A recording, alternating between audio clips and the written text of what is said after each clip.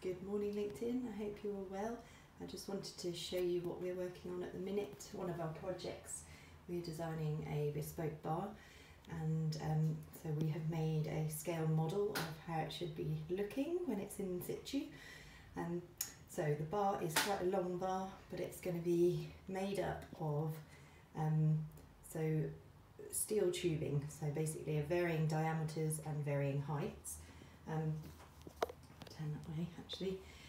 Yeah, and the whole bar is going to be encased in this steel tubing. There's going to be gaps in between the tubing, and the tubing is going to be finished in a rusted metal effect with a slight copper verdigris as well.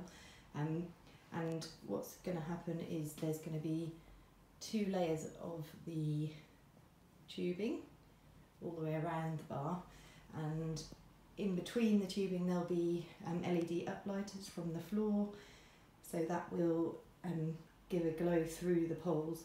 The front and back poles will be gapped in between, and they'll be offset as well, so you won't be able to see through the back of the bar, but you will be able to see the warm glow from the warmth of the metal.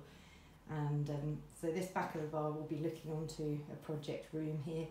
And the whole structure will be encased in the tubing, including these 2 structural columns here. That will all be finished in the same, as will the front.